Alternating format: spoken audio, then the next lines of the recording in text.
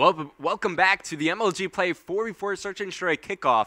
You just saw map number 1 on Warhawk, won by FaZe by a score of 4-1. We're moving into Octane for the next map. As OpTic Gaming, they need to win this one. If they lose, they're out of the tournament. Let's see who's on offense first. And it's going to be the Ghost team. It'll be OpTic on the first offensive rounds here. Now, on offense on this map, you spawn with some pretty good positioning. You spawn at the strip club. You could, of course, push out over towards your street Humvees and try to work with that position. That's a great spot to be in, especially if you're going to challenge the broken building. Of course, you could easily just rotate around to the B bomb site, which is pretty wide open for the taking. The best way the defense can kind of rotate to that bomb site is just by playing top pawn shop and leaning across the walls or trying to push up near the bus. But Big Timer, he's on your screen because, well, he's the bomb carrier for the team. And it does look like OpTic, they want to push towards the B bomb site. Let's go over to JCap, who's being a bit more aggressive. And, of course, JCap, he's just a beast with these bursts around guns, so he's going to be using the MSBS. So his teammate get taken out near top A apartments, or top B apartments for this game on us. The B bomb site's right there, but A domination is right around this area. But JCap just looking for that kill. Big Timer's going to take position near the middle tank, and of course you see the other player, that'll be Scumpy, I believe. Yep, over near the strip club. JCap does find one, and he's going to take out spaces, so that evens the man count. Of course, it gives FaZe the information that, all right, we see that a couple of OpTic players are set up near the B bomb site. Maybe we got to rotate over and really try to lock down that positioning. JCap going to peek out of these top apartments, just looking for someone, as he knows that nade shot died around this area. And if you look at the scoreboard, though, it was Spacey that got that kill. So Spacey's dead, so it shouldn't really be anybody here. Bomb does get dropped as replays is over near the strip club.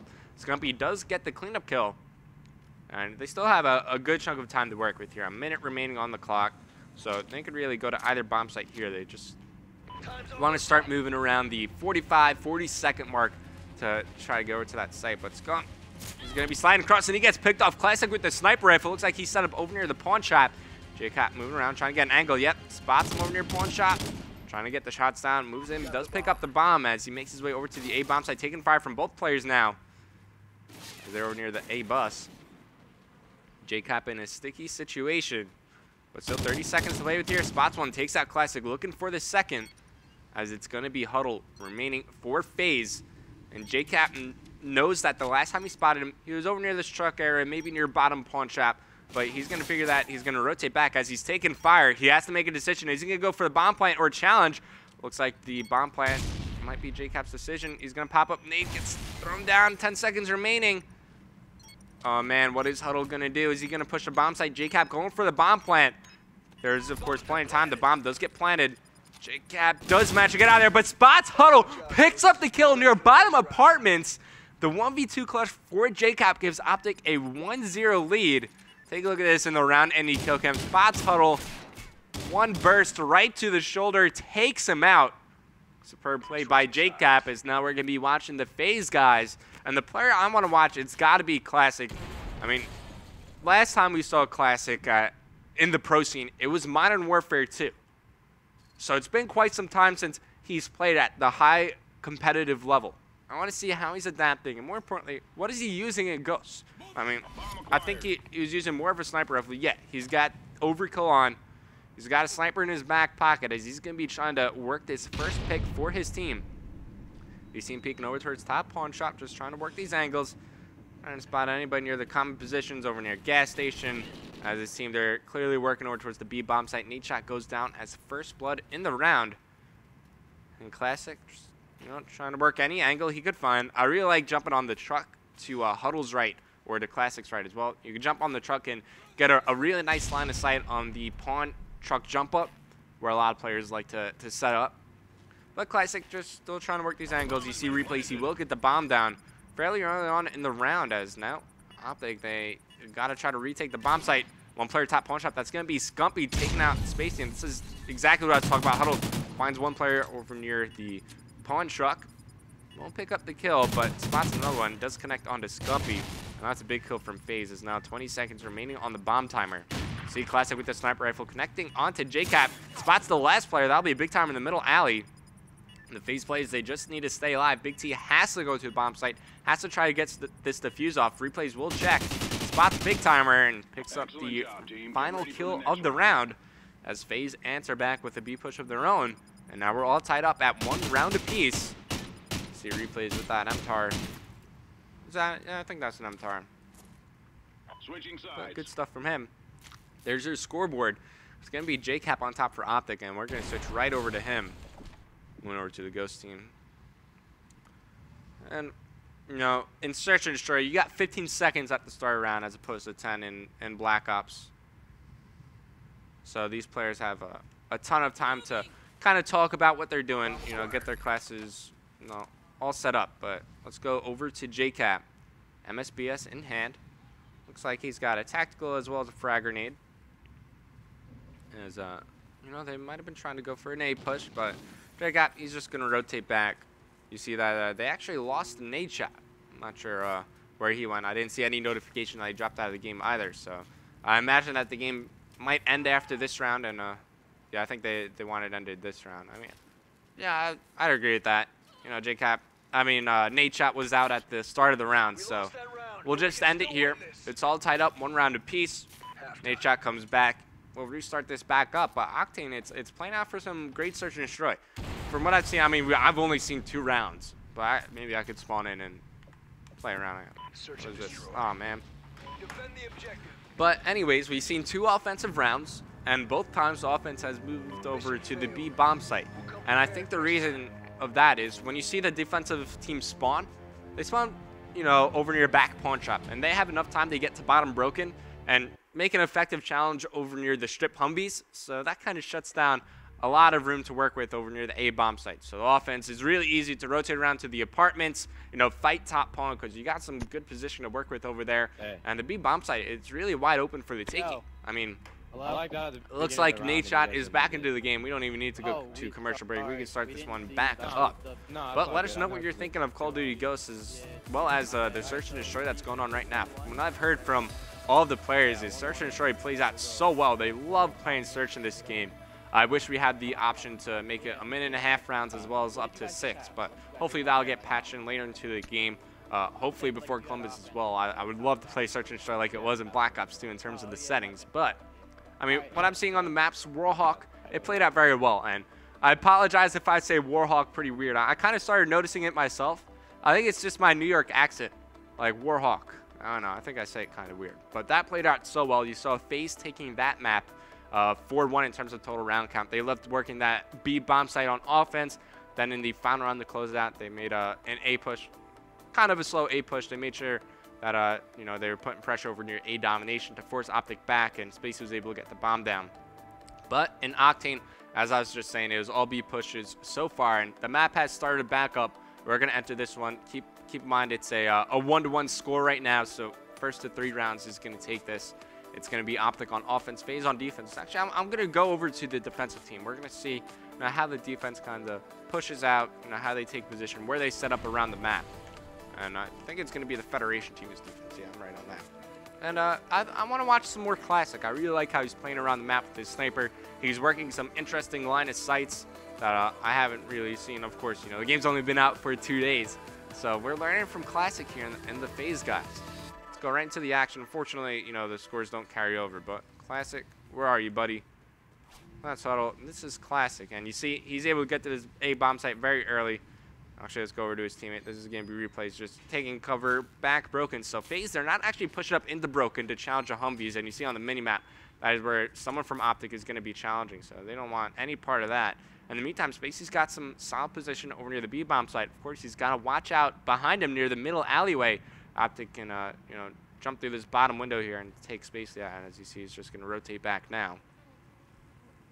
But we know OpTic, you know, they spawn near the strip club. Huddle. He's caught between a truck right now. Trying to be bomb site. This is where Classic's located. But Spacey does get first blood. I don't know why I switch off of Spacey. He takes out JCap and Scumpy. Not sure where these dead bodies are, but he should definitely be looking around for the bomb, as nade shot is usually the bomb carrier for OpTic. Nade is still alive, so they should just assume that the bomb is in his hands, as he's just taking cover over near the top apartments. This is where Huddle's located, looking under the truck over near the mid alley. Classic with his overkill sniper rifle. He's going to be in the gas station, and Replays is just watching the broken building. So let's switch over to the OpTic guys. It's going to be big timer making his way through mid-alley. Of course, we know that Huddle was watching near this area, and Spacely is above him. So you could potentially pick up a few kills, and it's actually going to be big timer carrying the bomb for OpTic. So switching it up here. Huddle was behind that truck, but it looks like big timer won't spot him.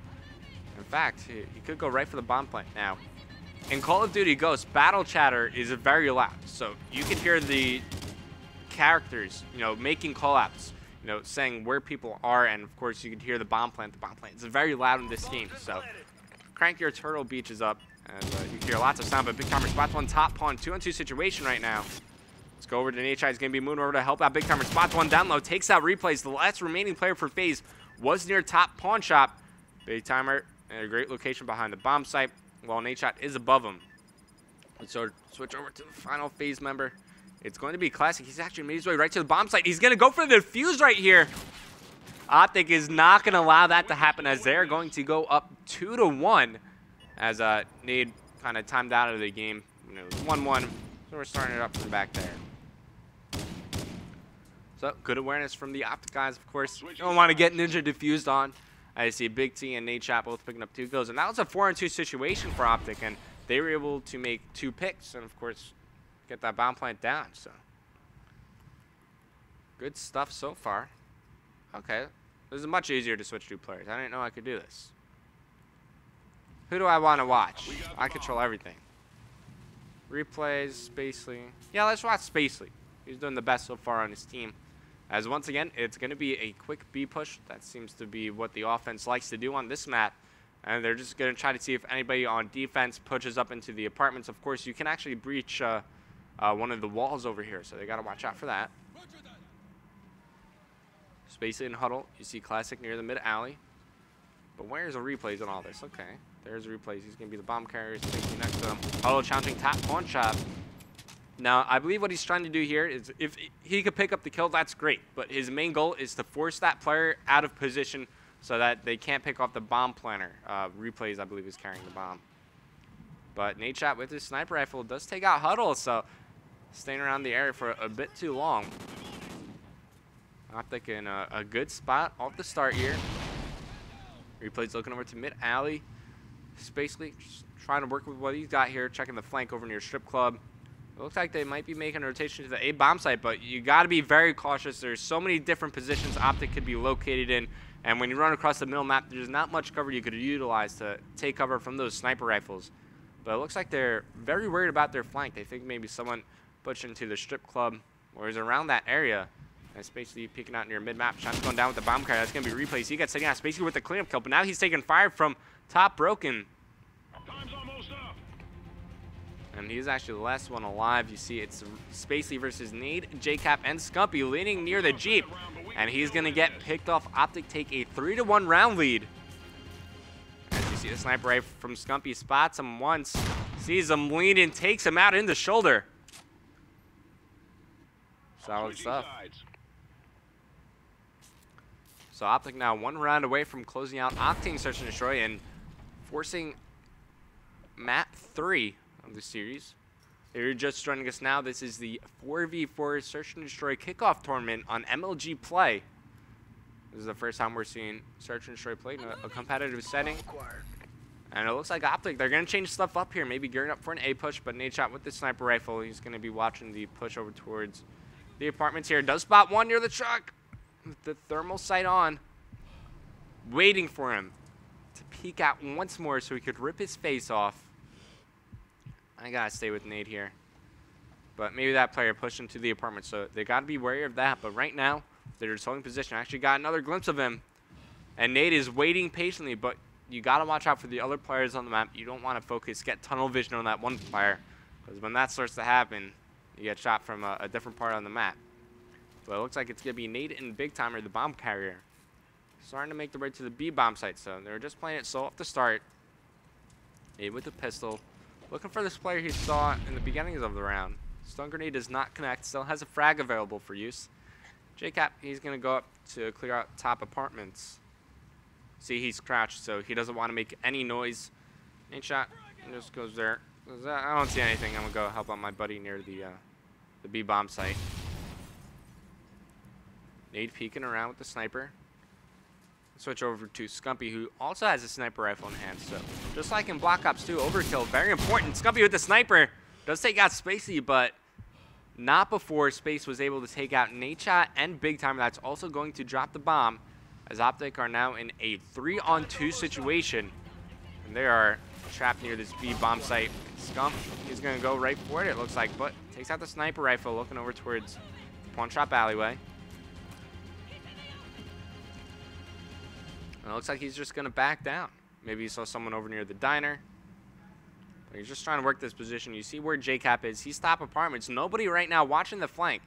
So if somebody from FaZe was moving in from the strip club or even jumping through the side apartment window, they'd be able to do some damage. JCap finds one, takes out Classic, but now taking heavy fire from Pawn Shop, forced to back down. What is Scumpy going to do?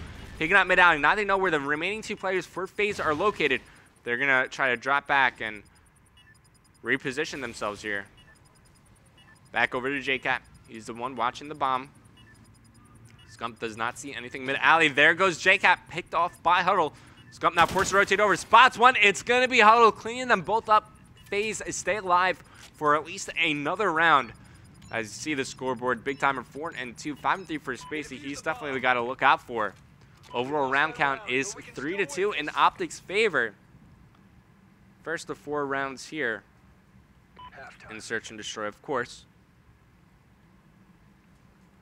So, switching sides. I actually want to stay with OpTic here on their defensive round. And let's see what these guys are using. Nadeshot, the sniper.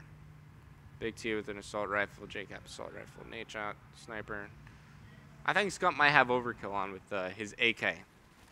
But we'll stick with Nadeshot and see what he's kind of working with. What angles he's looking at, what positions on the map he's favoring. So, he just wants to watch near the B bomb site, it looks like. And he's going to spot one. Does not connect, though. Switch over to Scumpy, they got a nice little crossfire going on here.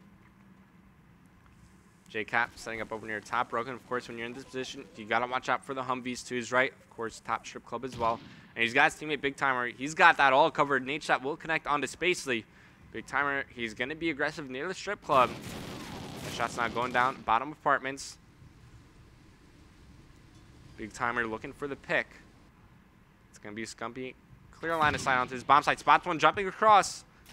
Oh, man. Scump wants this kill. In the meantime, you see Big Timer was able to take out Classic.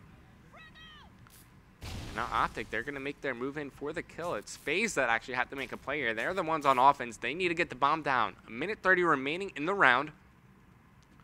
Nadeshot's grabbing a bite to eat in the diner here. But Huddle takes out Big Timer, so FaZe still down 3-2 overall in terms of total man count. But trying to make picks happen across the map. JCap missing some shots over near the strip club. But time not in FaZe's favor here. I mean, they still have a minute to work with, which is still a good chunk of time. But they just don't have as much map presence as they would like right now. I mean, they're down in man count, so they really can't be aggressive around the map. They got to work in, you know, their pair here. They got to try to work a 2-on-1 or a 2-on-2. Scump watching across near the Jeeps. Now, it doesn't look like anyone from OpTic has a line of sight near the B bomb site right now. So, FaZe, they could potentially work that area of the map. There you see OpTic setup. They got a decent, you know, setup going. You know, 2 players near diner, 1 just hanging back near the A bomb site. Let's switch over to FaZe and see what their plan is here. Looks like they are near the B bomb site. Replays should be making his way for the bomb plan. The action going down with Huddle, but you see Replays. He's got to make his decision soon. Now, only 20 seconds remaining. Looks like he was taking shots from bottom diner. It's going to be Huddle trying to challenge while his teammate goes for the bomb plant. But now, all of OpTic, they're going to swarm in. Huddle takes out Nadeshot, but Scump drops the bomb planter. 10 seconds remaining in the round. It's looking very grim for a FaZe here. He's got just enough time. He's not even going to go for the bomb plant. Has to find 2 kills here in 3 seconds. Not going to happen, as OpTic are going to take Octane Search and Destroy. 4-2 the total round count. Nadeshot timed out when it was tied 1-1, so we just restarted the game. And now we're going to map number 3, guys.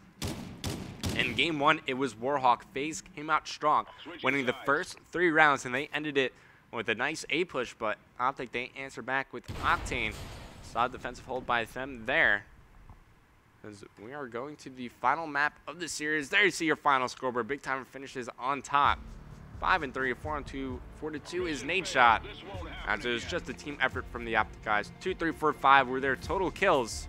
There, unfortunately, Classic unable to find a kill in those rounds played at the end there. But solid stuff from OpTic. I'm really liking Search and Destroy right now, but we're going to do a commercial break. When we come back, the final map of the series between OpTic Gaming and FaZe Competitive. Stay tuned.